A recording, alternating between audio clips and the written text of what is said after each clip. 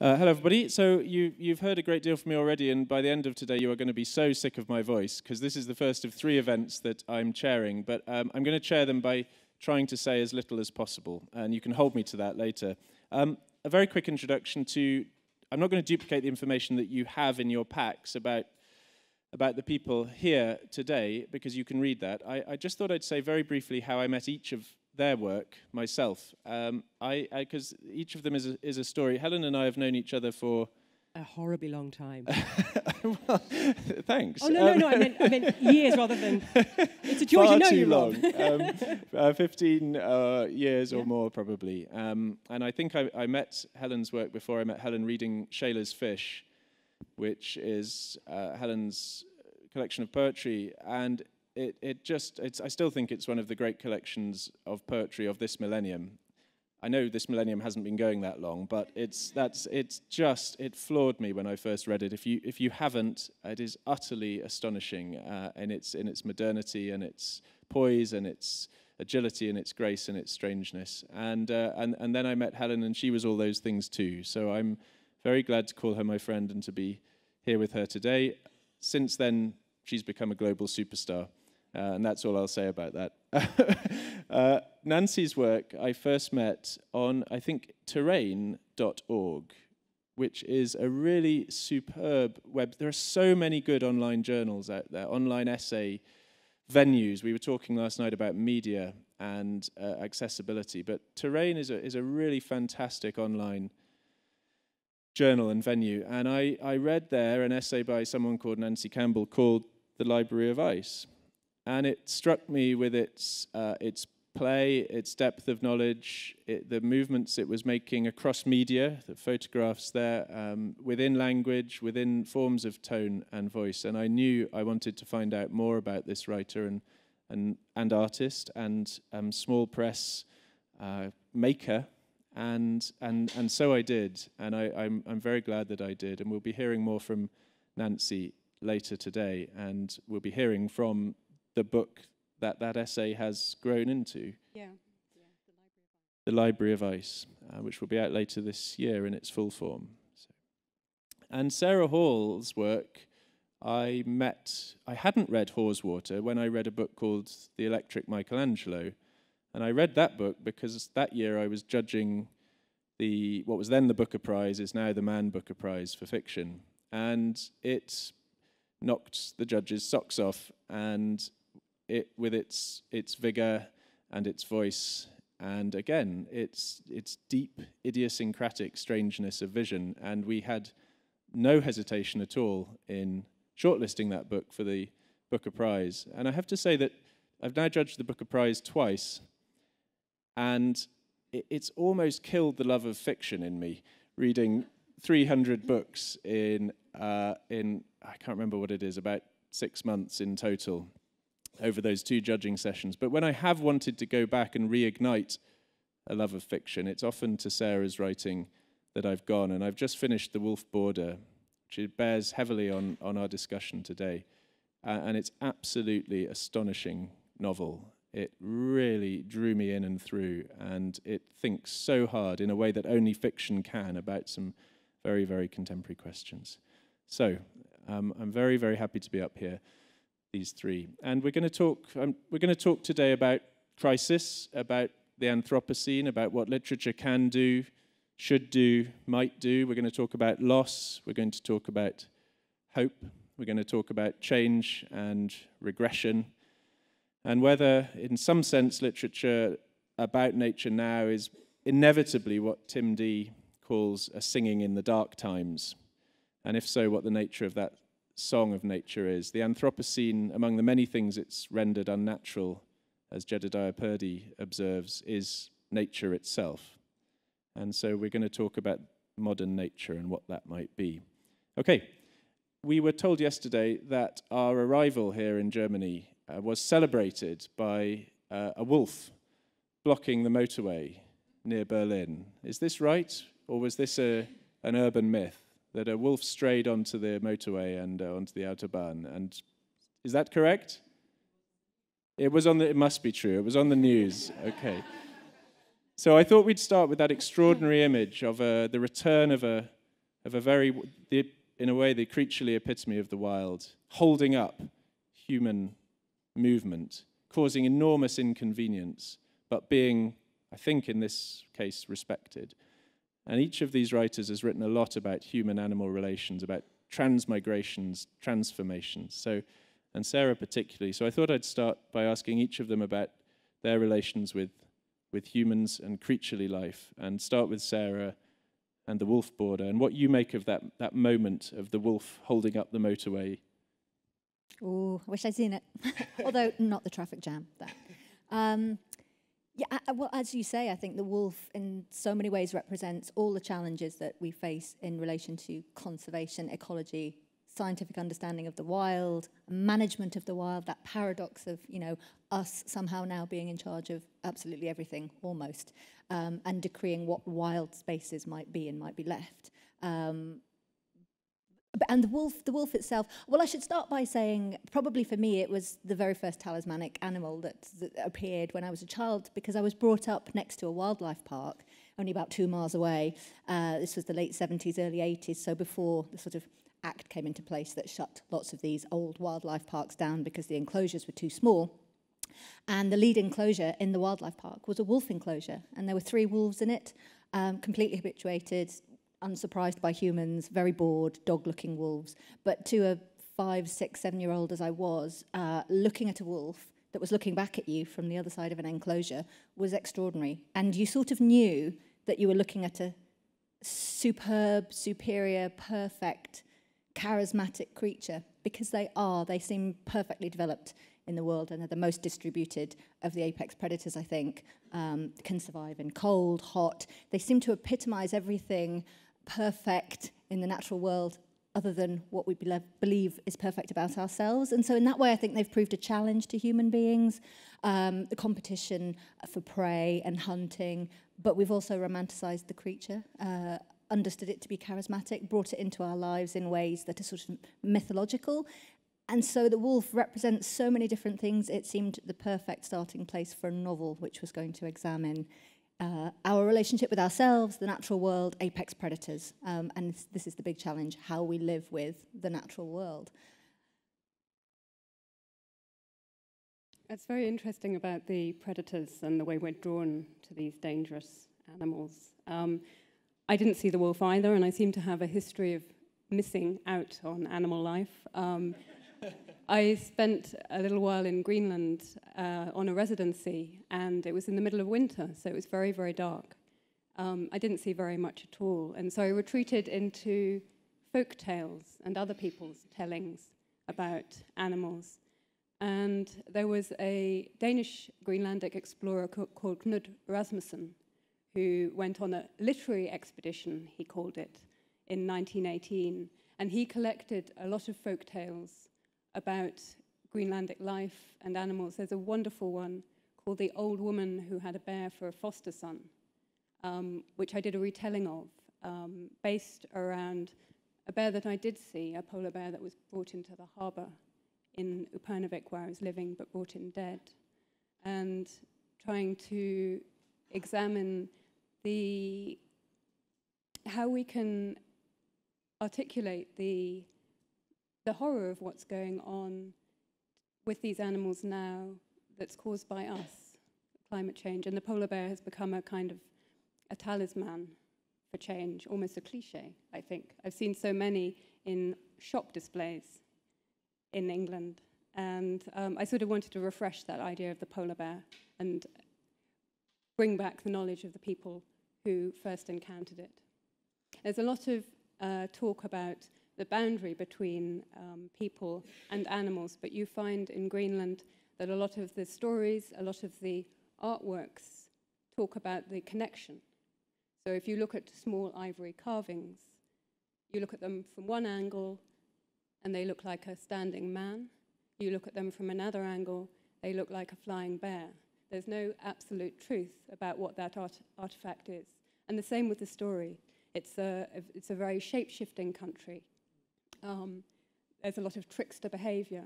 And I think we could do well to acknowledge that in our own culture, that there's not this dividing line between us and them. Wow, wolves. I thought instantly of a few weeks ago, I had the honour of opening an exhibition at the Turner Contemporary Gallery in Margate, and it was on animals and us. And one of the exhibits there was a piece by Mark Dion called Wilderness. I don't know if you've seen it. It's a tiny trailer, a silver trailer with wheels that you put on a car, and on it is a kind of bit of earth and a stuffed wolf and some trees. This portable wilderness, and I thought that just was the perfect verse of the wolf on the motorway. One of the other things in this exhibition was something which I found very poignant. They've crowdfunded a puppet polar bear, more like a pantomime horse. People are actually in the polar bear and it's walking around. It's very lifelike.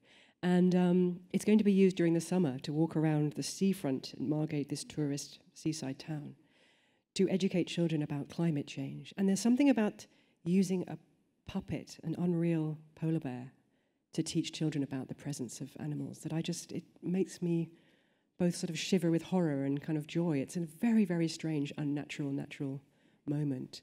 But yeah, my predators are hawks, and again, I'm very interested in how they have been used to naturalize a whole bunch of human characteristics over the millennia that we've had relationships with them.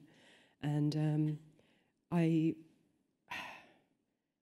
my deepest sort of sense about hawks is that it's very important. This is to do with my sort of sense of nature writing, whatever you call it, generally, is to try and understand the valuations and the meanings we have given to particular animals and why we have given them to those animals, both because that illumines notions of value in terms of conservation, but also because there is sometimes a moment when you've worked out how much you've put into the animal, when you can kind of look past that and almost see the real astonishing inhuman creature before you. And I think that moment of understanding the inhuman or apprehending the inhuman is incredibly important. Can you remember a moment when you've seen past the valuation and the cultural accretion and seen the creature? I think that certainly was the movement that happened when I trained this hawk, Mabel, and lived with her for many, many, many months and went kind of bonkers. And all of the things I saw in her, I realized that I'd put there myself. But towards the end of that year, I remember one day watching her sitting outside, sunbathing with her wings out like this, with a sort of expression of raw good humor on her face. And suddenly, she wasn't my companion or a friend or even a bird. She was something like a dinosaur, and that was the nearest I could get to it. And I realized that the joy of our relationship was that it was between two utterly different minds. And yet there was communication across there, and I thought that was astonishing. I should say for people who are not present in the room that every time you leave the room in which these events are happening and step outside, you're confronted with a stuffed bear in a large glass case holding a begging bowl. And I haven't been able to get to the bottom yet of the story of why there is a stuffed bear holding a begging bowl, but it seems a remarkable sign under which to be holding some of these discussions, and I hope to report back later about why that bear is there. I just want to talk a little bit about predator fetish. Yes. The wolf and the hawk, the falcon, have both served frequently as fascist emblems and have been appropriated to embody, as one of those valuations, a kind of ruthless, ready killing and a might, a raptorial might. And I wanted to ask Wolf and Raptor what we should do with that. Should we be trying to always trying to pull the creatures away from that valuation? Just to say that, again, I valued the just spending time with a creature which is almost obscured by human meanings is one very good way of culling those meanings. This is why I'm very, very keen to encourage natural history in schools, just to get children, people close up with animals, close up in the environment. Animals are always more complicated than the meanings we give them, obviously, but they can also resist them. I mean, I certainly remember with this hawk that there were times when I would look at her and all those strangely problematic and deeply peculiar meanings about power and about strength, and then she'd kind of, squeak and play with a paper ball. You know, she would constantly undercut those. And I think, again, contact is one way that we can work against that. Yeah, I think historically people have always been interested in animal behaviour, and there is an increasing amount of study into animal behaviour. And in some ways, people have always likened animal behaviour to our own human behaviour, and still do, I think. You know, the studies looking at wolves, there are certain behaviours that can be observed which we might still associate with ourselves, even though I think the metrics have shifted and we're trying to look at things and analyse them slightly differently now, more scientifically, but also understand that behaviour in the context of itself. Things like, you know, the first time a female wolf goes back on a hunt with the pack after a litter has been raised and can be left. Glee has been observed in the kind of, you know, attitude of the female wolf. You know, she's back out there running, hunting, instead of raising the litter. And of course, you immediately think, oh, I understand that. I've got a 3-year-old. Yeah, the first time I put pen to paper after having a baby, I understand it. You know, back to work, back to the kind of, you know, industry of the self or whatever it is, the kind of...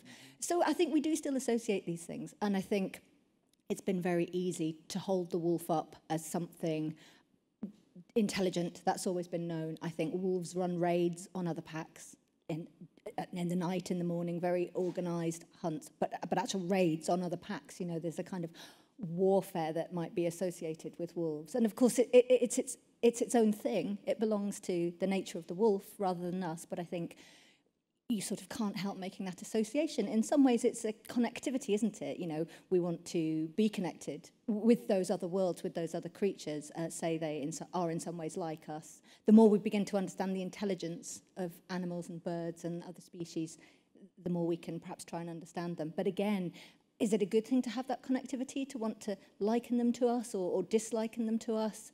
And that's difficult, isn't it, the phenomenology of animals? I mean, we can barely sort of get to grips with our own in some ways. So it's a very difficult subject, very interesting.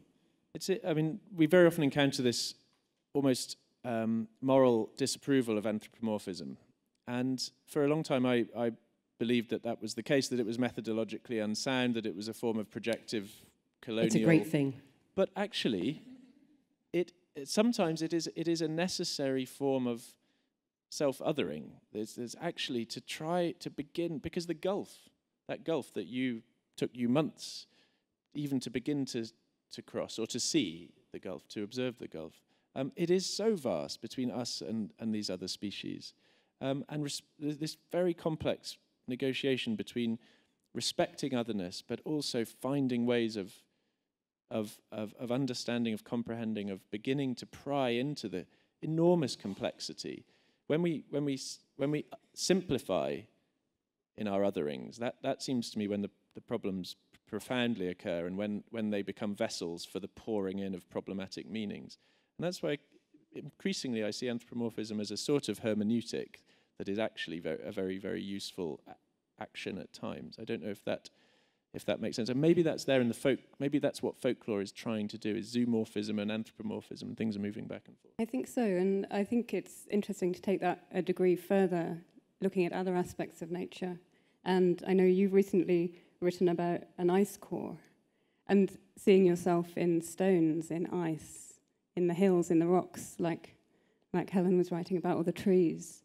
There are other voices there. It doesn't stop with the creatures. Thinking about your work on the ice core and your book that's coming up about underworlds, underlands, and I've been writing about ice, and one of the things I find really fascinating about it is when you go down to the pure science, it's made of, we're all made of water. We're the same, essentially, as this thing that we see as completely other. That idea of what's increasingly called liveliness, or in a sort of vital materialism or a vibrant materialism that's much discussed, a way of extending the domain of life beyond the familiar categories where we're happy to see it in ourselves, in creatures, in trees, in fungi begin to be more problematic, but soil, rock, ice, these apparently inert but agential presences. There's all sorts of fascinating work being done now trying to extend the category life. But whenever I see this work, which fascinates me, I always think, look at indigenous cultures. They've known this for, for however many thousands of years, and their literature and their culture is full of an acknowledgement of the liveliness and reciprocity that exists between humans and the more than human world, non-human presence. There's a very interesting article by Robin Wall-Kimmerer called Grammars of Animacy, which you can find online, and she writes about her own rediscovery of her language and which is an endangered language, a very endangered language. I think she finds there's only a few speakers of it left and a few people learning it online on a forum. And this language, in this language, you say, someone has passed this way when you're talking about an insect. You would never call a creature it. And I think that's very respectful and yeah, something to be admired. Sorry, I'm doing that thing where I'm butting in. One of the things that I have a rather visceral response against is this notion of valuing natural habitats for the good mental health they might promote. I mean, obviously this is a great thing, that if one walks in forests, one might improve one's mental health. But I think this notion that what the natural environment can do to you is just make your own self better, when I have this sort of feeling that we're talking about anthropomorphism and empathy, that one of the things that it might do in a more particular way is that it might show the opportunity for other selves to be apparent, you know, by being more aware of the kind of situation, if you're in a woodland, the kinds of creatures that are there, the kinds of networks that are there, the ways that things are interacting. That seems to me to be a way of getting bigger rather than getting better. Does that make sense? Yeah. This idea that it becomes a sort of another form of ecosystem service, a valuable natural capital, and it's clear that green places are, in a large part, good places, except maybe where kudzu vines have rampantly overtaken, or Japanese knotweed has smothered an ecosystem.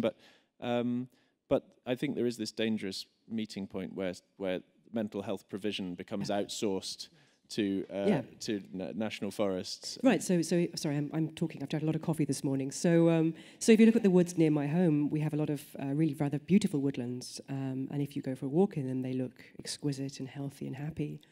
20 years ago there were nightingales in those woods, but because we have muntjac deer that have grazed the understory to nothing, those woods might look beautiful to us, but to a nightingale they're a desert. Well, you need a wolf in them to get the deer under control. Exactly, get rid of the muntjac. Back.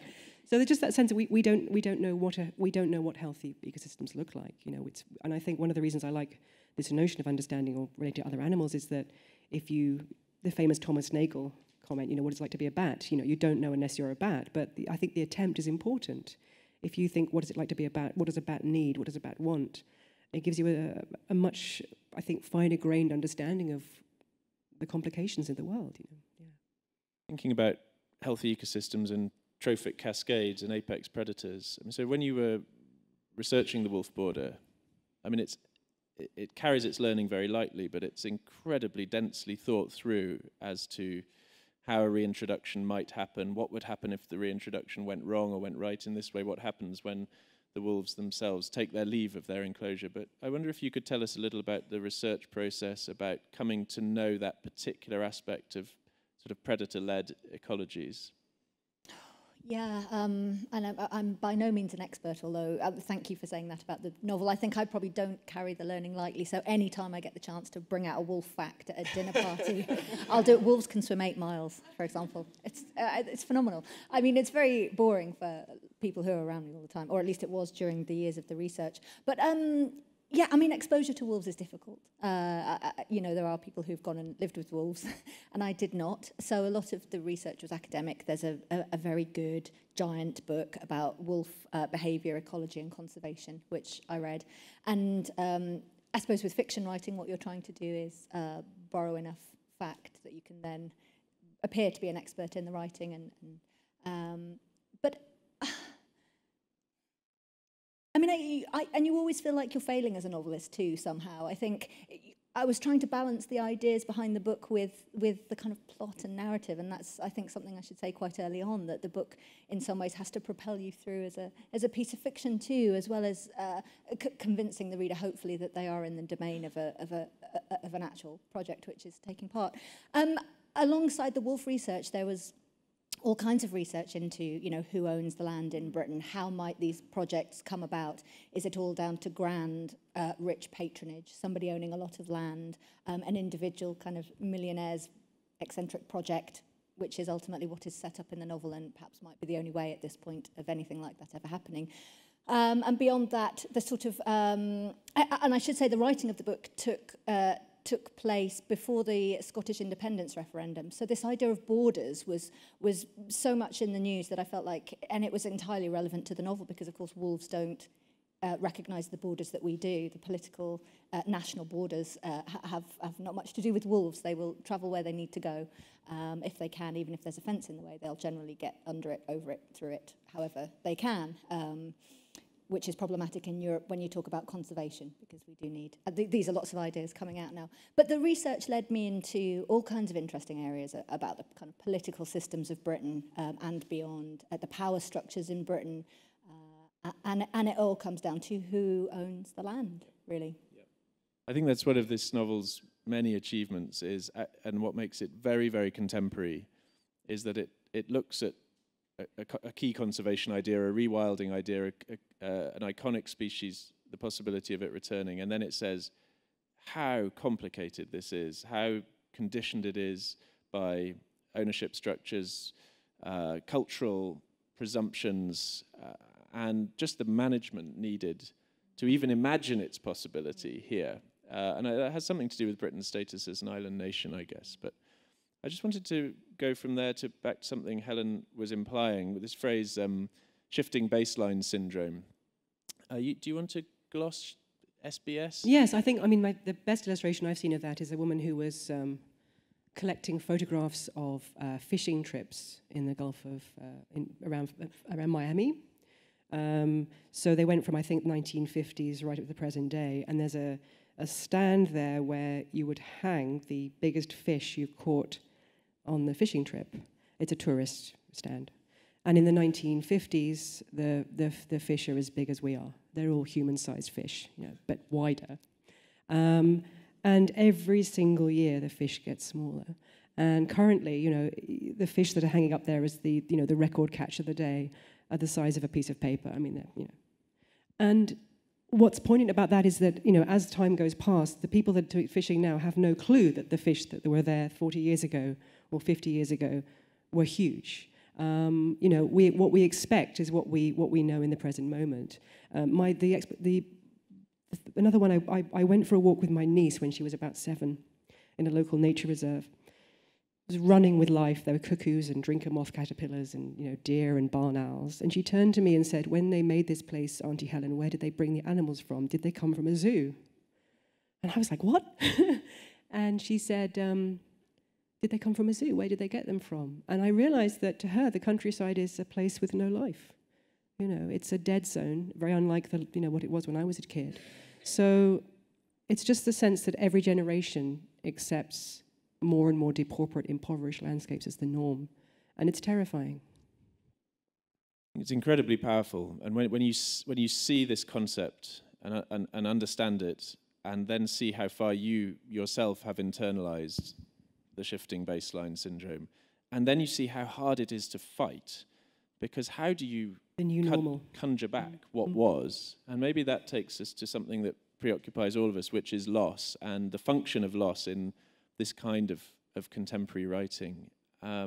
Is it its task, or one of its necessary tasks, to remind us of the time of plenty, of diversity, and to make us feel that loss? And I just want to start with that idea of loss with ice, because ice is what we're losing. It's a lively substance, but permafrost is now no longer a meaningful term. So I wondered if we could think about shifting baselines and loss and your writing and thinking about ice. Yeah, I think I found The Library of Ice an incredibly poignant and worrying book to research because I knew, having travelled in the Arctic and spoken to people in Greenland, how fast the sea ice is melting and the glaciers are retreating. But reading scientific studies as well is fairly terrifying. I think I find it very hard to envisage the degree of loss we're facing. It's so catastrophic. I can only really understand it in personal terms. The end of a life, the grief for something we can't go back to. So a lot of my book is about human loss as well, or the loss of material objects. I write quite a lot about manuscripts disappearing or being lost, the conservation of manuscripts, which is no longer feasible in certain environments. So moving away from nature into the world we've created. Although, as we've discussed, ice itself is a manuscript. It's an archive. It's a storage medium. We've often, in the 19th century, people talked about the Great Stone Book. There was just a very easy metaphorical recognition that the rock record is itself a kind of archive. It leaves history, I mean, leaves in the sense of places leaves on top of one another, and it records, and it is now recording us. It is the archive that we are laying down now, that will be the future rock record. This is what interests Anthropocene stratigraphers. What mark will we leave behind? What will it minerally be made of? How thick will our stratum be? These are incredibly humbling,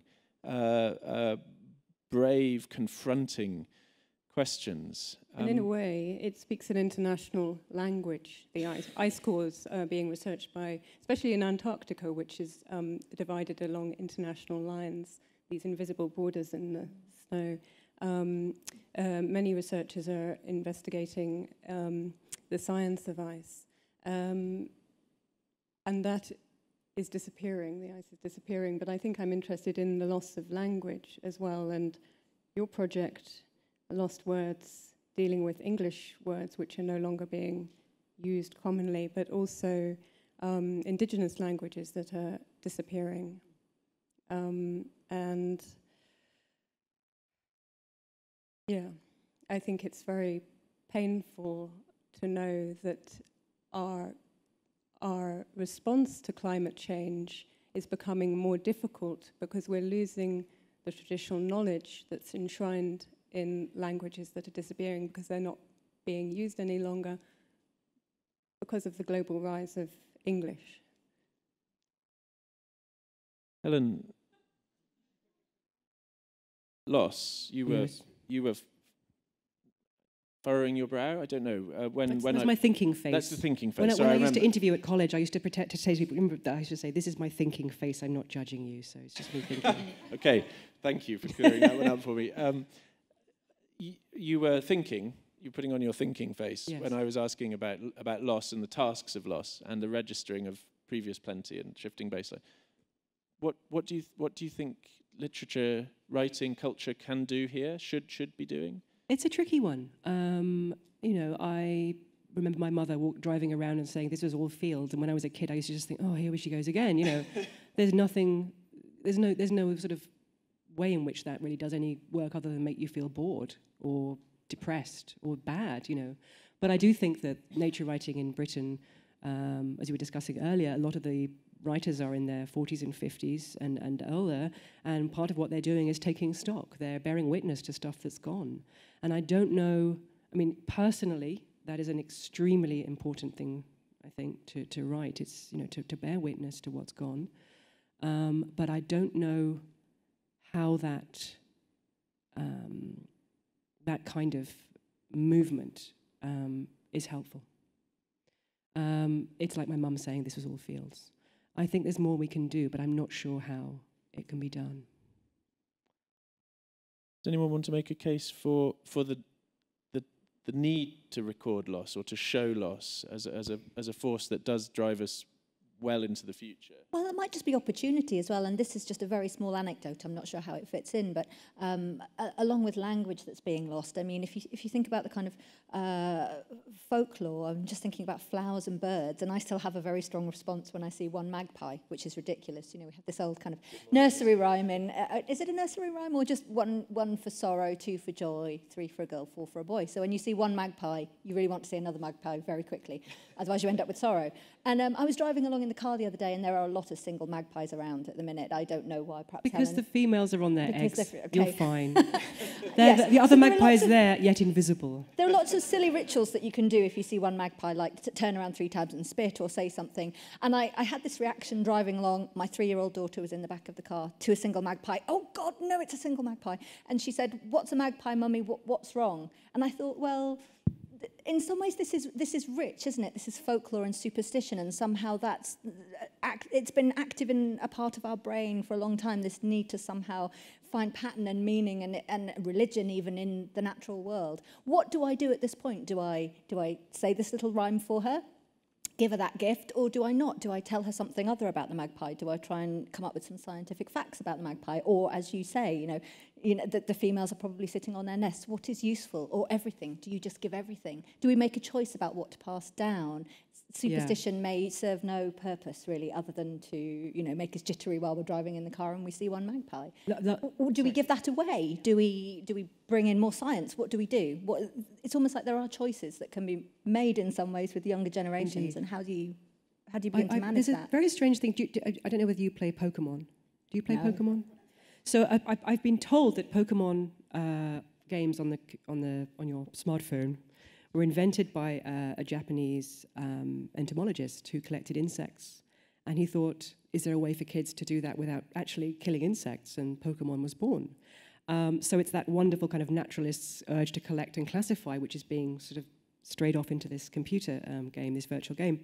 And a couple of years ago, I went to Henley-on-Thames, in the middle of the English imaginary, to go swan upping, which is this bizarre medieval sort of progress up the river in which swans are caught and they belong to the Queen or to various livery companies, and men wear red uniforms, and it's all ridiculous. But so they were catching these swans from their skiffs in the mill pond at Henley, and there were 2 little kids with smartphones, and they were catching Pokemon pigeons, which were aligning. There's just pidgeys here. And I said, look, the guys are catching swans. And they said, well, we're doing the same. But there was something about that oddly wasn't depressing. There was a sense that, I don't know how to pass it, but it was a very peculiar moment. Seems like, it seems an astonishing moment, and I think the version of the Pokemon Go origin myth or story that I've heard goes one stage of refinement further, which is that he was a bug catcher as a kid, and then as he grew up, the urban sprawl sort of overtook the place where he had caught, and so it was itself a response to a loss, but also a virtualization and a celebration of categorization, yes, exactly as you say. I wonder if that beautiful vignette of Pokemon catching and swan upping is a moment to... I asked each of the participants to bring... my friends, to bring... friend participants to bring a text or short text that might speak to questions of the Anthropocene, of modern nature, that somehow, they could be very old texts, felt very contemporary. And I'm just going to see if Nancy might read from a text that some of you here, a book that some of you here will know, called Modern Nature. Sure, yes. This only occurred to me quite late in my research through my bookcase for what I would bring, and there are many other things I would love to read from. But this book, Derek Jarman's Modern Nature, was a huge influence on me growing up. It was published in 1992. I read it avidly. I haven't read it for years, and I went back to it a few weeks ago. It's a beautiful journal that he started writing when he moved to Dungeness on the south coast, which is a very a rocky landscape. His house was in the shadow of a nuclear power station. You always say in the shadow of, don't you? I think Dungeness is quite sunny, so it probably was in the shadow of. And he writes about he had been newly diagnosed with HIV at the time, and it's a reflection on his whole life, but also the garden he started to build out of this, let's call it barren, rocky wilderness.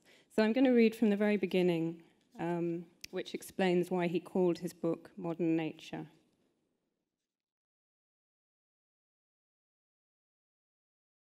There's 2 short entries. Thursday, 2nd of February, 1989. The gorse is a blaze of golden flowers forced by the wind into an agony of weird shapes, twisted branches wrung out like washing. It's the only winter flower on the ness. Some of the bushes are 6 feet high, crowned with tight bunches of spines which creak in the wind. Other bushes cling to the ground, shaped in neat cones and pyramids which are clipped by the rabbits with the precision of topiary. Kissing is out of season when gorse is out of flower. No one need worry. Here it is always in flower. And the next day, Friday 3rd. For 2 months after moving here, I spent hours each day picking up fragments of countless smashed bottles, china plates, pieces of rusty metal. There was a bike, cooking pots, even an old bedstead. Rubbish had been scattered over the whole landscape. Each day, I thought I had got to the end of the task, only to find the shingle had thrown up another crop overnight. Sunny days were the best for clearing up, as the glass and pottery glinted. I buried the lot on the site of an old bonfire at the bottom of the garden in a large mound, which I covered with clumps of grass I dug out when I built this shingle garden. I was describing the garden to Maggie Hambling, who's a British artist who does a lot of work about the sea, at a gallery opening, and said I intended to write a book about it. She said, "Oh, you finally discovered nature, Derek." "I don't think it's really quite like that," I said, thinking of Constable and Samuel Palmer's Kent. "Ah, I understand completely. You've discovered modern nature." And I really like that encounter between 2 quite urban artists, having a little bit of a cat fight about what nature might be to them and to British culture. I also think that is quite interesting in the context of what we're doing, talking about what we're writing about now and how we're trying to find ways to write about the subject of nature. And just thinking of what was happening 20, 30 years ago, I couldn't believe when I read that. I just actually attended the screening of the film Albatross about all the plastic in the ocean, which is a devastating film. And here was Derek Jarman writing about trash being washed up from the sea on the south coast in 1989. Yeah, no, just to say that sense that, you know, our understanding of the countryside in Britain is so utterly swamped by Constable and landscape paintings from the past that it often obscures, you know, as you say, the trash and the rubbish that are going on. That was quite a trite point, I'm sorry. I'm going to read a bit from a paper by a woman called Jennifer Fraser, and it's on the death of natural history. And it's a very good article. I recommend it. Online, you can find it quite easily. In schools, environmental education has often replaced natural history with its emphasis on general structures and concepts like food webs or trophic levels. But such vague ideas are often boring and abstract. It would be hard to think of a kid or a biologist with a passionate devotion to a food web. But how many can you think of with a passion for a particular bird or dinosaur? This kind of education and lack of exposure to life in the field produces kids for whom every evergreen is a pine, all brown birds are sparrows, and if a spring chorus is to be heard at all, a frog is a frog is a frog. On a recent fishing trip to southeast Oklahoma, our guide related that he'd had a client who wanted to know what all the trees on the hill were that still had their leaves on in winter. In shock, my guide realized this man had no idea what a pine tree was. When the guide discovered the man worked in real estate, his interest was piqued. How could a real estate agent not know what a pine tree is? One that works in commercial real estate, apparently. On my old blog, I related the experience I had right out of college when I worked in a plant nursery and a man came in looking for an ostrich fern.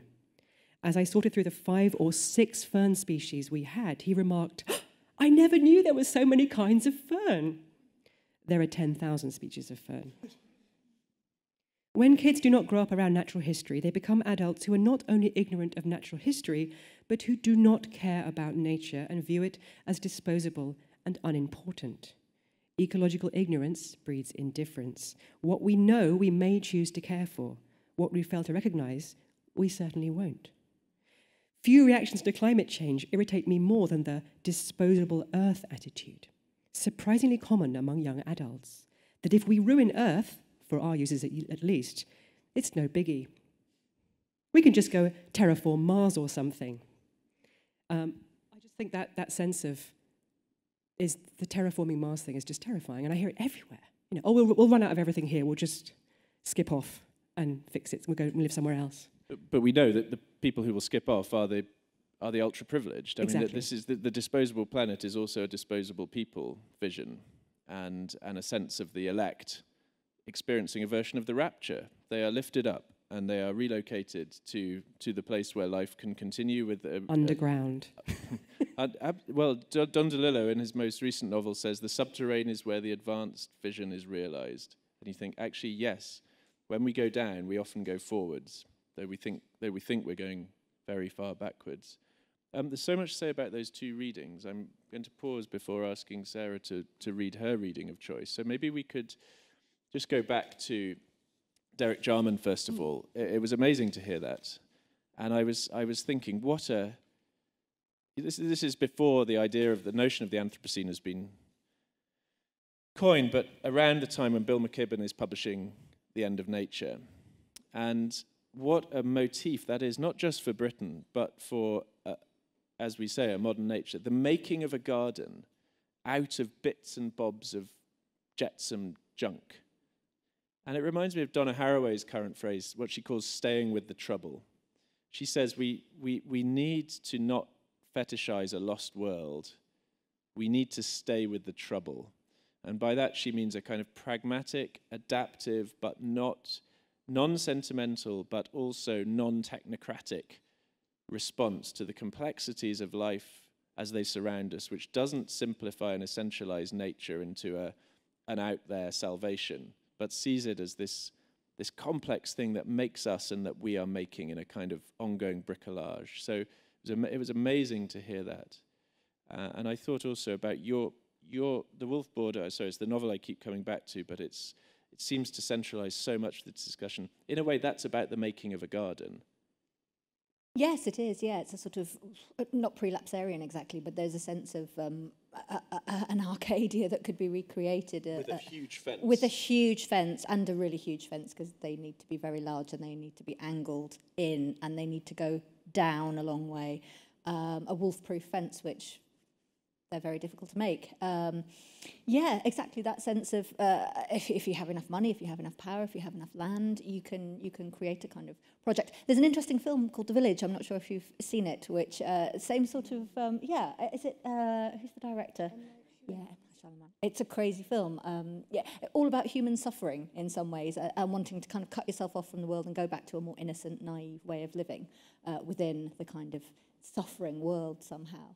And I think in some ways the Wolf Border project is that too. It's a sense of cutting yourself off from suffering somehow as well by recreating a naive and more beautiful and complicated world. Although there are 2 wolf reintroduction projects going on in the novel. One is in Cumbria and requires the creation of the circumscribed garden, and the other, so Rachel, this wolf specialist who's the central figure of the novel, she comes from a very different kind of project. And you contrast those? And yeah, she's been working in North America, so on the proper reintroduction projects where there are free roaming wolves, hard releases, and is convinced, in the premise of the novel, she's convinced to come back to the Lake District where she's from, where an earl is setting up a much more kind of domestic version of that. But the idea of rewilding Britain is so exciting to her because she's British that she is lured back towards it. But yes, so the great reintroduction schemes are generally North America, where they've been seen as successful and also problematic. In some ways, her life begins to shrink somewhat as she's overseeing this new project.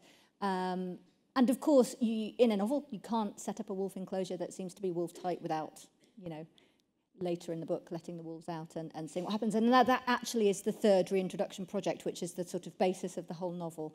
Have they been let out? Have they got out? What's going on? What is the grander scheme beyond a fenced enclosure for wolves? It's a much larger and in some ways dangerous and in some ways noble, who knows, scheme. But reintroduction is problematic in some ways. I mean, it's complicated business. The premise is good. There's a lot of conflict involved somehow, and I suppose that's what I was trying to get at.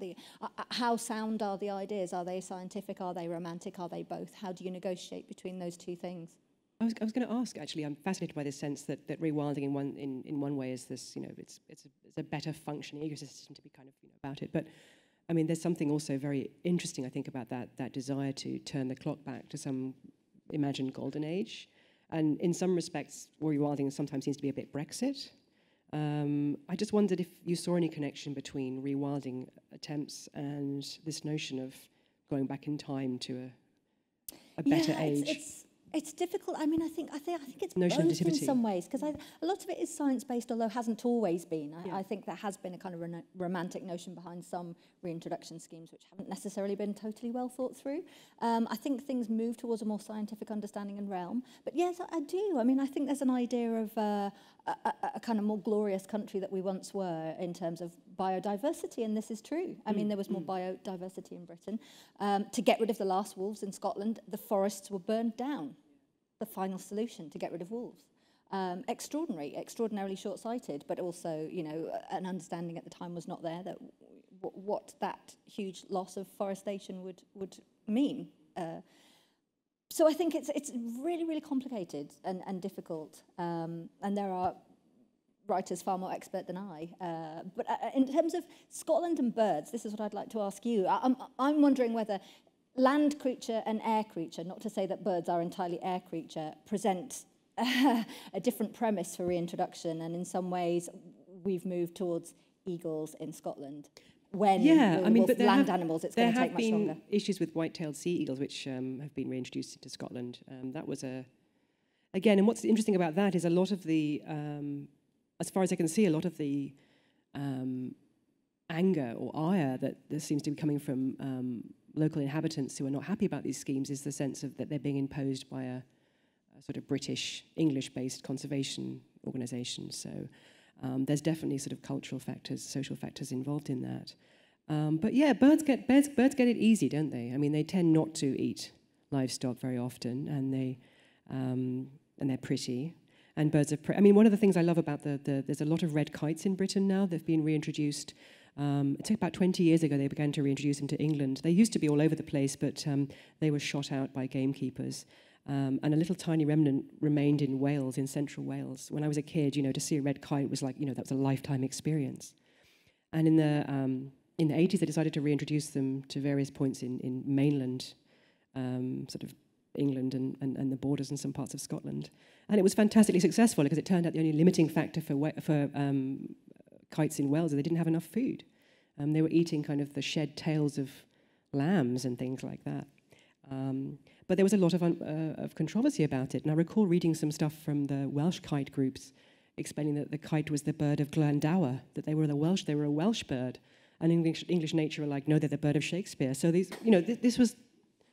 But we have the situation now where there are kites everywhere. And I think that those big reintroduction schemes with raptors, I think it's wonderful, but it tends, I think, to obscure the terrible loss we have in small, insignificant birds, farmland birds. So corn bunting, skylarks, woodlarks, lapwings. Another motif of British modern nature at the moment is if you pass near the meat packing factories of the Cotswolds or the pork pie factories of Melton Mowbray, you see kites in spirals of 200, 300 birds circling above the factories, because that's where the scraps come out, that's where the scent is coming into the air. And it's astonishing. I've never seen big raptors, wingspan six and a half. Huge, really big, gorgeous, and they glowing steal birds. children's ice cream in playgrounds, apparently.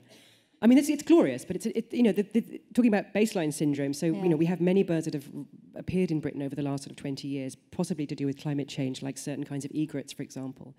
Great white egrets have started appearing. There was a squacco heron I remember going to a place that I've been going bird watching for many, many years and finding it unrecognizable. I felt I was in Spain. And I think that sense of childhood bonding to a particular landscape is in some ways quite an insular way of looking at the world. Things do change, and yet I found that difficult. And the wolf has been gone for centuries in Britain. That's the other thing. It exists in mythology and nursery rhyme and the sort of irrational imagination, which has no comprehension of what a wolf is, what it does, what it doesn't do, what it might do if it's put close to sheep. And conservation for wolves is so problematic because in one country there might be protected status but no compensation for damage, and so those two things aren't working together even within one country in Europe. But the idea of them interacting with us and not interacting with us is also problematic because they do and they also don't. Today is World Oceans Day, and Chris Jordan, who is the filmmaker and the photographer who took the photographs of albatross chicks on Midway Island who had died because their stomachs and digestive systems had become so filled with seaborne plastic debris that had been fed to them by their parents that they had died and then rotted. Their bodies had rotted down around them to leave this corona of dead seabird, the bird of greatest freedom, arguably, around this Anthropocene detritus. Many of you will know those photographs. They've had a huge impact. Today, I've tweeted about this morning, but today, Chris Jordan's film Albatross is free to download online, is free to view online, and he is giving it today and indeed on other days as a gift to the world. So you can find that online by looking for Chris's Albatross film, which is what Nancy saw recently. And I wondered, I'm thinking about the ways we offshore loss as well, that loss is not just something that happens, or damage is not just something that happens in our landscapes, perhaps where it's harder to see, but where it's most charismatically visible, where shifting baseline syndrome doesn't affect us so much, is on somewhere like Midway or Henderson Island. Tell us about the film. Or in the middle of the ocean, even. I don't think I can talk about that film. It affected me so deeply. I saw it on a narrowboat in East London. There was a very intimate screening with 20 people. And Chris Jordan is encouraging people to hold their own screenings at home. And I would really recommend seeing it with close friends. Everyone on that narrowboat sat in silence for about at least 10 minutes, I would say. It was so shocking, but worth seeing too. I think it leads on quite interestingly to communicating climate change and pollution and, making sure that people know that pine trees exist and, what our role is in this. There's, I can't remember the name of the environmentalist, but there's someone at the moment who's swimming through the plastic in the ocean to raise awareness, and he'll be testing the ocean at the same time for plastic and testing fish. But it's very much about playing the media as well, with this slightly horrifying image of going in a wetsuit through this microplastics and also quite large amounts of plastic. And how do we do that as writers? How do we capture that horror and the fascination of what's out there now that we can't see? Well, I do think that's often where fiction comes into play, because speculative fiction, science fiction, you can create these worlds of the future in horrifying detail and hopefully in a dimensional way that will affect people and will convince them, not necessarily of what might actually happen, but what might happen. Although I wonder whether there's now kind of a saturation point in the entertainment industry for these kind of, apocalyptic films, which are entertainment. I mean, Albatross sounds in no way like, what is it, The Day After Tomorrow or something, which, these sort of images of tidal waves hitting skyscrapers in the main cities has become almost kind of cliche now. But it's so hard and large to process these things. There's a sort of cognitive dissonance to the whole thing. We exist now, we try and make small changes, we do as much as we can. Where are the larger networks? They are in existence, but where are the global networks?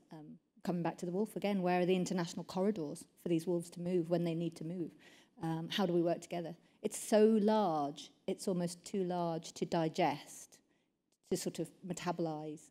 There's the cultural theorist Sianan Guy comes up with this spatchcocked portmanteau term that I like. She calls this experience the stewplime. She says we live in an age of the stewplime, and that crashes together the word sublime and stupefaction. And she says we're horrified, we're astonished in a way that exceeds the grasp of our imagination by what we are doing, what is happening around us. Henderson Island, 8 million tons of drift plastic, hermit crabs making their homes in plastic dolls' heads that have washed up. And yet we feel, as in the traditional sublime, we feel concussed by this. We feel concussed into a stupor. She says we experience this as a series of minor fatigues, and I think it's that granulation of the experience of shock that leaves so many of us in a state of helplessness rather than hopefulness. Yeah, and it's. I recently read The Last Man by Mary Shelley, which does what it says on the tin. Basically, it sort of proposes a sort of cholera-like epidemic sweeping across first Europe and then the world, and we're reduced to one man, which of course is a trope which has gone forward into The Road and by Cormac McCarthy, lots of films, lots of other writing. What's it called? Z for Zachariah, which I read as a child. One woman left on a farm in a valley that has somehow been unaffected by nuclear fallout or whatever's happened in America. And this idea that you are set alone against it all, I think, is also what's happening. Having to process all the knowledge that we have of the vastification of the world, which might be underway and is underway, it somehow reduces you to a kind of singular, paralyzed being somehow. In order to process things, you sort of imagine yourself as the single last person left in the world, often, I think. I think Mary Shelley, it was a remarkable work. I'm not sure quite why it didn't enter the consciousness in the way that Frankenstein did, because it's an extraordinary book. Also imagines a British Republic, which we don't often see in literature. But that's another seminar. Yeah, I mean, I'm going to try, if I can, to get to midway, actually, to talk about just this thing. I think that if you want to write about this particular combination of shock and guilt and horror, I think, guilt is what albatrosses are made of for us, so I'm going to try and write about that. And I don't know how yet, and I'm thinking of playing around with the sort of fiction, non-fiction boundary and pulling a bit of science fiction in there too. I mean, I think it's going to be terrifying and horrifying. Are we allowed to talk? Are we allowed to talk about the fact that this is? Yes, yeah, absolutely. The subject of Helen's. I hope next book. Do you want to tell us a little bit more? Yeah, I mean, I think of Midway as something like the pin in the middle of the clock face around which the sort of 20th century is swept. This tiny coral island in the middle of the Pacific that started off. It's a non-incorporated American territory. It's had a cable station on there. The island is full of not only albatrosses, but apparently yellow canaries that were the pets of cable operators in the late 19th century. Early 20th century, sorry. And it's like a sort of J.G. Ballard, if you go onto the internet and look, it's kind of destroyed old naval buildings that are falling apart, and these amazing people that are trying to keep the reserve going, and 1.2 million albatrosses, which have been returning to the island despite this horror of plastic. There's one there called Wisdom. I think she's around 58 years old, coming back to the same place all those years. Yeah. So I think it's going to be a book about the end of the world, basically. Not a cheerful subject for me, but it's kind of the front line, I think, for me, that island. And I really want to meet the people who are desperately there working their socks off, helping maintain the island. And I think in preparation for sea level rises, in fact, albatrosses are being moved from Midway onto the mainland in Hawaii to start a new colony of Laysan albatrosses, because everyone's aware that Midway's not going to be there forever. So it's it's terrifying. It's going to be fun, but scary. We'll open to questions in a couple of minutes. I just wanted to ask Nancy one more question about. I was very interested by your account of watching Chris Jordan's film, and you said it was unspeakable, and you don't want to talk about it now. And I'm not going to ask you to talk about it now, but I wonder if you could step back and think a little bit about the nature of this grief, what we might call something like Anthropocene grief, which seems to be an internalized wounding on behalf of the planet. And there's clearly perils of piety to do with that. I will take on the stigmata of the earth that is suffering, though I am also the inflictor of those stigmata as an individual. I mean, also, not to butt in, but I mean, I think the thing about albatrosses and Midway is the horror of it is this terribly Freudian thing of these wonderful parents, doing their best to feed their chicks and killing them. Yeah. Sorry. And the great symbol of guilt. But are you prepared to talk a little about the nature of that feeling and how far guilt, blame, shame function in that feeling of hurt?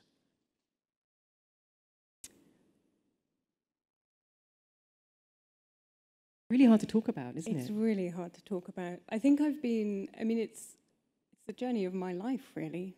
I'll just lie back on the couch here. But I've been through. I loved the environment as a young child, and then as a teenager, I began to read WWF reports about things going wrong, and in the 80s, and then there's been a slow realization, it seems, through my lifetime of the urgency of the situation. So I don't know if I've internalized that, but we do have a culpability. I don't find it a very constructive emotion to write out of, and I find grief a very difficult emotion to write out of, and I think in a way grief is something that one has to work to live with if one is to keep living. So I suppose maybe moving through that, the next stage is to look to hope and joy and what we can do while we're here. I wanted to just briefly mention a project by Elizabeth Jane Burnett, who is a British poet who has been wild swimming, and she's just published a book, Swims, with Penned in the Margins Press, and I love this book. Her poetry is quite conceptual, and she did, I think, 12 wild swims in different rivers around England, and in one of them she asked her friends and other writers to send her some words to write on her swimming costume about the sort of the situation now. And I think this relates back to something you said about the loneliness. And I love the idea that collaboration can somehow be a way to move forward through this. And Elizabeth writes very beautifully about this piece. And, paraphrasing her, she says, is this activity really going to do any good as activism? Me putting on a swimsuit and going into the water and then emerging again and seeing which words survive that immersion. But at the same time, it's a very beautiful piece, and it's a piece that really captures the public imagination, I think. And the poem that came out of it starts with 3 columns. One, the words that were given her by her friends, and one, the words that remained at the end of the swim. So there's a sense of loss there. But there's a column in the middle in which she writes her own feelings about the state of the river and her experience of swimming. And maybe we just have to be there in that experience. Okay, at that point, I'll open to questions to everyone here. And if they fall short towards the end of the 15 or so minutes we've got left, I'll ask Sarah to read a poem that she's brought, but that's not to compel you to fall silent. You can keep talking as well. Okay, so we just need a roving microphone. First question, Elke. I just have a comment on the Berlin wolf, because obviously that was a wolf not, disobeying the border, the motorway, and it was stunned and killed because it got injured by cars. And so a wolf probably coming from Poland, not a Berlin-born wolf, but trying to live in Brandenburg. This wasn't known in Bavaria, but Bavaria has its own story with Bruno the bear. A few years ago, a young male Italian bear left the Abruzzen in Italy and crossed the Alps at 200 miles per day, or something like that. But it was killed really by order of the state. And in both cases, there's a little hysteria about it. I can see it in the on Twitter and in the Berlin papers about the wolf, and certainly with Bruno, there was state mourning here for a while in Bavaria about this story. All this is written about a lot. There are actually other stories. For example, Simon Faithfull is a visual artist who has traveled the Antarctic, and he has worked there on a film installation because the sea lions, or major sea lions, really large-scale animals, are taking over the whale stations, former whale stations. The whale hunters have left some time ago. Their villages are there, so the animals are actually entering the stations and live there. Quite dangerous for the filmmaker trying to return and document this, but a very successful story of these large animals to have taken over what humans have left behind. Thank you, Elke. Well, that seems to bracket the story of the wolf very appropriately. It breaks our rules, it gets wounded, it gets stunned, and it gets put down. On that cheery note, another question. There's one at the back there. Yeah, it's me again. I'd love to talk with you about the wolf and the bears, because those were the topics I was reporting on often about as a journalist, but there's only short time left here. So I think the concept of loss is important that you were mentioning, and it was a great discussion. Thank you for this. We have the great philosopher Bruno Latour, who has just published a new theory about, and it's a kind of interesting social theory, bringing back the place in the whole climate debate. I only know the German translation. And apparently one of his friends committed suicide because of climate change, just in the month before he has published his last piece. And I think this is something we should much more talk about and also write about, is this concept of environmental harm. You were talking a lot about being touched, suffering. So we are allowed to cry when we lose a person, a car or a house, but not when we lose a fox or a wolf. And this is something that plays a role, for example, in deep ecology, Joanna Macy or other thinkers. But to be angry, to be touched, to be really sad, that's what you were expressing a lot while discussing. This is something we should, I think, share much more when we write as writers or journalists. So because it's really the deep-going effect of loss. So what maybe you could. This would be my... Yeah, I think that the death of the wolf is extremely sad for, environmental reasons. It's sad for the wolf.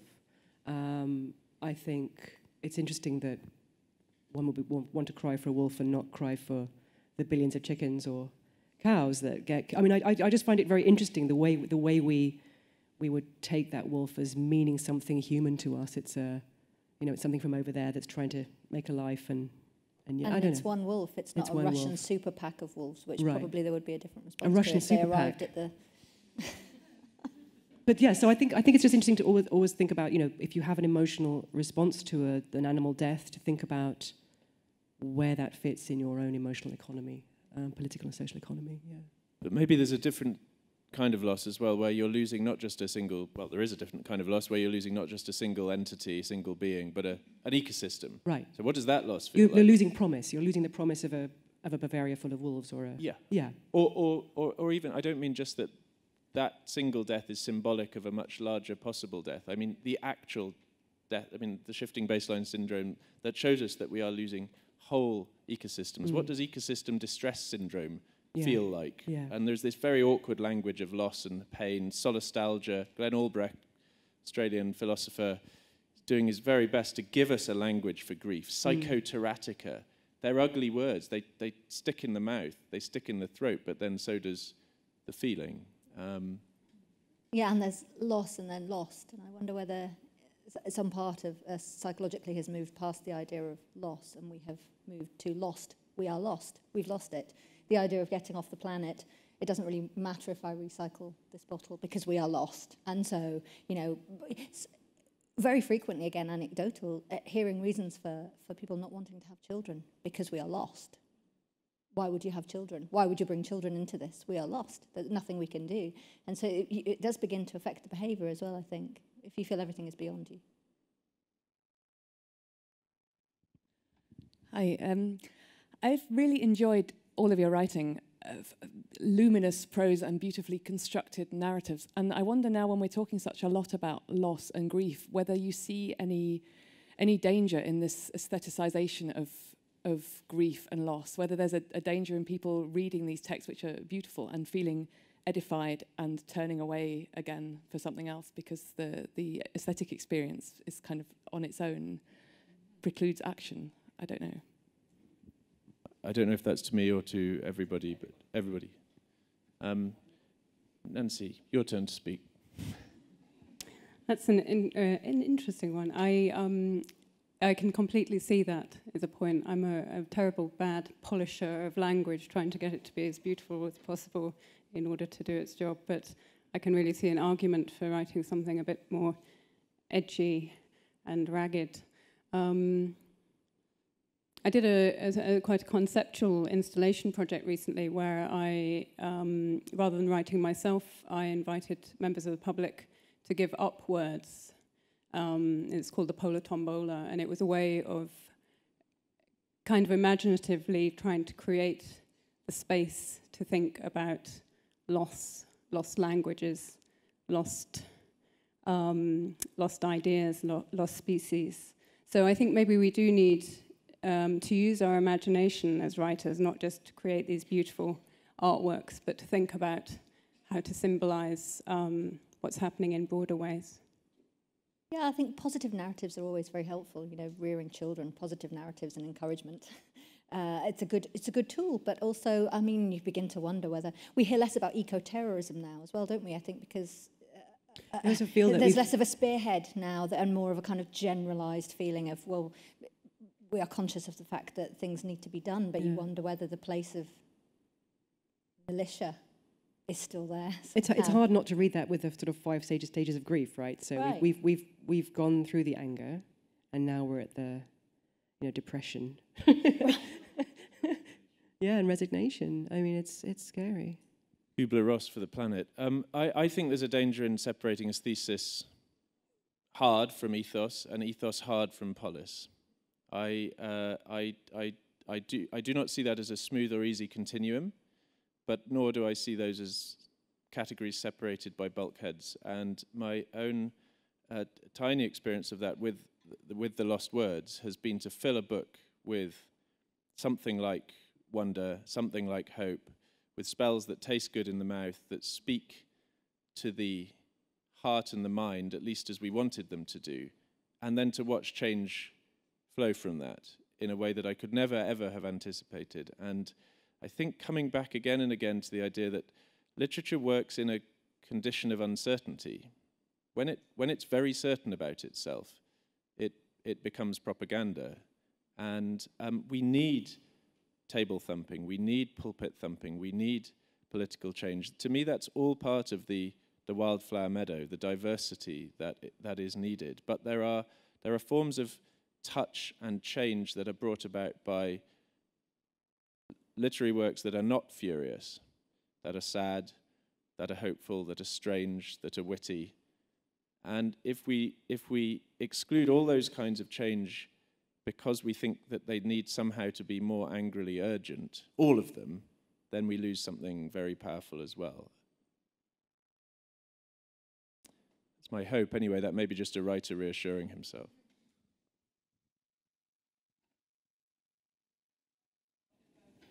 Oh, hold on, I think the mic is maybe not. No. Do you want to borrow this one, or can we send the working mic across? Sorry.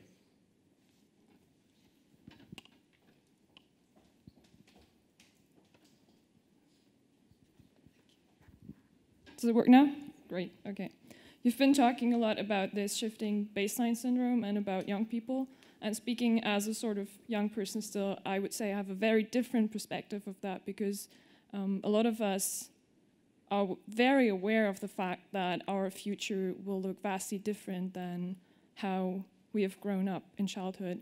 And we experience nostalgia. I have that with the place that I grew up in. It's not recognizable to me anymore because of land grabbing and other like industrial urbanization projects. And that is just speaking as a citizen of the global north. So of course it's a wholly different story in the global south.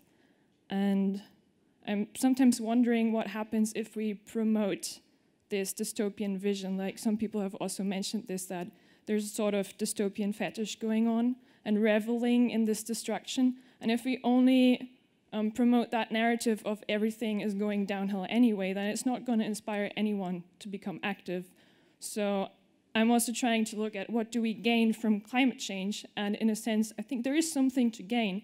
It's like the society has been sick for a long time, but it's never gotten to the point where it was so bad that we came out of the denial phase. So if you're imagining having a depression, for example, you'll have a long time of coping, of sort of dealing with it, of never being really happy, and it has to get really bad for you to realize, oh shit, it's not working. So my hope is that climate change can provide this sort of shock that instead of paralyzing people, gets them to become active, but they can only do that if they see a way forward. So if we say there's no hope, then that's not going to happen. And in the best case scenario, I mean, it can be a reunifying factor. This is the thing that concerns all of us. And it's not just a local thing, it's not just a German thing, it's not a European thing, it's a planetary thing. And that is something that I would say is very positive about it.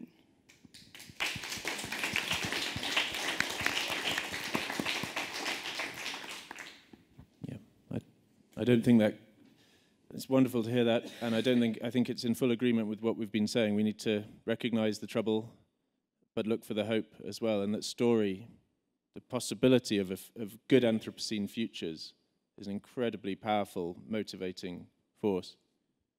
Yeah, and also that realization, you know, I look back on my childhood and I miss all sorts of things that are no longer around. I miss various shopping centres that have gone. I miss, you know, Vesta paella and curry, you know, these bizarre foods that I had. I miss Arctic rolls and tinned ravioli. Actually, not really that last one, but.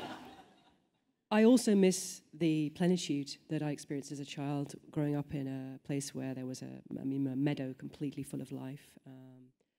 And it took me a long time to realize that those are different kinds of mourning. You can mourn the casualties of fast capitalism because you know they'll be replaced by new things for new generations of a similar order, but it's a different kind of mourning to mourn things that have been lost in the environment.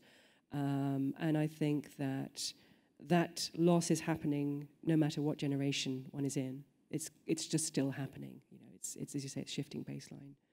So yeah. So categories of and typologies of loss seem really important here. That we don't have a single unsubtilized grief. That there are forms of grief. I don't know if either of you wants to add to that. There's a poem by Norman MacCaig, I think, which a poet, Helen Mort, mentioned earlier, and he says, where are our dictionaries of the leaves, of grasses? And I think we just need more dictionaries, don't we? We need more words. We do. I also think we need to sit down in front of bulldozers. I mean, Here. I agree. Yeah. And that might take a lot of people. I mean, talk of building another Bosphorus channel. Huge. That's going to take a lot of people sitting down in front of bulldozers. These things are vast, but I do think active manoeuvres on the ground are needed. I'll just add that I'm part of a newly formed something called the LUCE, L-U-C-E, Anthropocene Working Group, which is bringing together 15 interdisciplinary people.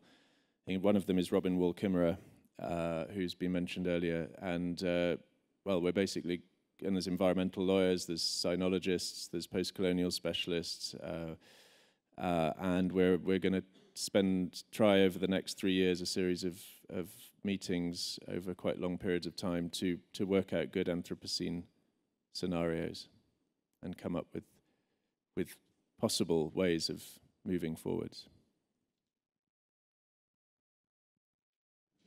I wanted to just, it's not really a question, but just get sort of a bit of feedback. Helen, you mentioned quite a few times about bearing witness or exposure, all these words. We're talking about activism, sitting in front of bulldozers, all this, so being there in the present. But I wondered what your thoughts are on modern travel and the fact that most of us, myself included, got here by plane, and we know that the impact that that has on climate change.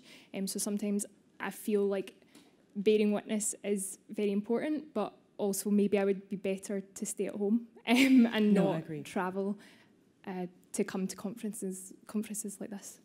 Yes, that's absolutely the case. I agree with you wholeheartedly. I am a terrible hypocrite and have been for the last couple of years.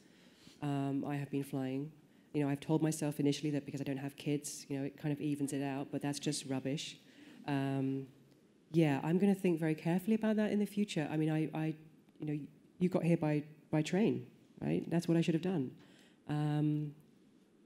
Yeah, I mean, you know, guilty as charged. And yet, you know, I've told myself too that traveling and talking to people about the environment does its bit.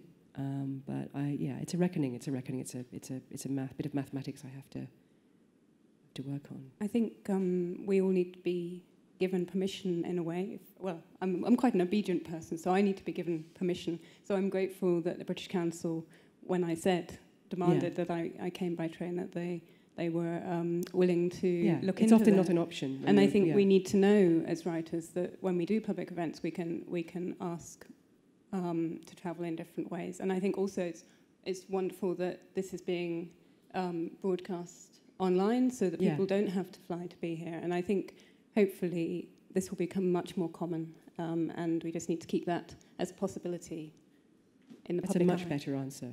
Thank you. That's what I should I'm say. I'm not guilty, so I can. I'm always guilty. That's why I'm working on albatrosses. I don't know if it sounds like buck passing, but I think there are kind of personal responsibilities, which I really think everyone is people are beginning to act more responsibly, and they're being encouraged to do so, but then there are greater political solutions as well, which we are not detached from, of course, but you know, where are the developments in sort of cleaner fuel, aviation, fluid, are these being developed? These are questions. I mean, it's not just about we don't buy a ticket to get on a plane. It is about we don't buy a ticket to get on a plane, but the layers of responsibility are vast. They reach a long way. I'll just say two very quick things, then we better stop. The first is that when we began this, I said to the British Council, look, we're going to bring a lot of people in a very energy-intensive way together here to talk about many shades of green. And if we're going to do this, we need to do this as best we can. I said no single-use plastic. Give the option of train travel where possible.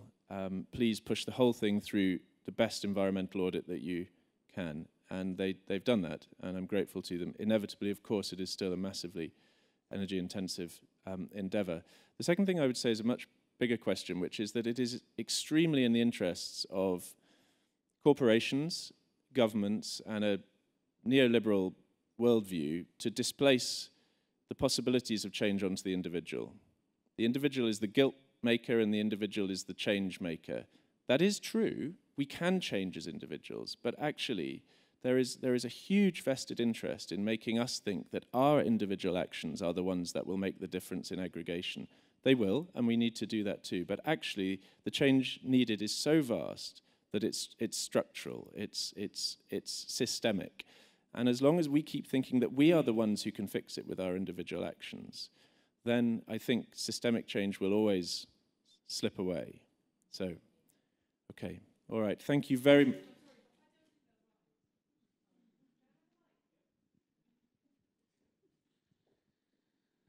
Well, of course you're correcting what you're saying, but then you're not at the same time, because there is no such thing as a structure as such. Is that all the decisions are made by being humans, and these humans are you and me and other people like you and me. And of course, every decision that every single one of us makes at every single instant does have an impact. And it's not about guilt, it's about being aware of your responsibility, every single one's. So it's not just, don't push that away and don't say this is a structural thing. I wasn't saying no, either I know or. you were not, but I think it's important to emphasize that as well. Yeah, I'm sorry. If I gave the impression that I was saying do what you like, no, as long as the government's changed, that wasn't the case at all. But I think that the simplification of change into an individual behavioral narrative is very much in the interests of large power structures, and that clearly change can happen in that way and must continue to happen in that way, and pressure must be brought and hearts and minds must be changed. But that to see that is the only means by which change will come is, to me, absolves higher powers. Which are constituted by individuals. Like Volkswagen? Yeah, well, that's not the individual. No, but you still have, even Volkswagen, you have individual people responsible for their actions within Volkswagen, and that's what I'm trying to emphasize. It's not like. No, they should be. They're not up to that. I do agree with that completely. That's not the point. It's just that we have to be aware of that every single person on this planet is responsible for their actions. Should we carry this on for 1 or 2 more minutes? I think while there's a little bit of energy, let's go back to, let's have this younger voice as the last voice. Not actually that young anymore, but below 30. I kind of get both of your points, and I would like to add a bit more to yours to maybe explain it better. It's like when you put the responsibility on the individual too much, it's not a thing that one individual can do by themselves. If you try to change your life and you try to become a person who is more environmentally conscious, what do? First and foremost, you're a consumer. So you go to the supermarket and you try to find brands that are less harmful than the ones you've been consuming before. How do you do that? You look at the labels. The labels lie to you. It consumes a whole amount of time and energy to find out which products you can buy that are more ethically correct than others. And in the present-day working environment, most people just don't have that time. It's not possible for them. They have children, they have a household to take care of. How are they going to manage to each individually for themselves find out which products to boycott? It just doesn't work that way. This is why we need to abolish supermarkets, for instance. You can go to a market, you can join a solidarity agriculture where you get the produce directly from the farmers. Those are things that need to be systemic, because people just won't do that out of their own accord if they don't know about it, if they don't have the time to get informed about it. Just to butt in, I had a friend many years ago who was extremely environmentally responsible, tried to buy local, bought organic. He worked for an oil company. So, you know, I don't know. I absolutely agree with you about that. It's difficult, particularly in terms of privilege, in terms of time. So I think... Well, political systems. Yeah, I mean, yeah. It's very hard for some people to activate, you know, to go and protest. It's expensive and it's dangerous. Very dangerous. Okay, that seems like a good word to end on. Thanks, everyone, for the energy and passion and vigor and force of the session. Thanks particularly to Helen, Sarah, and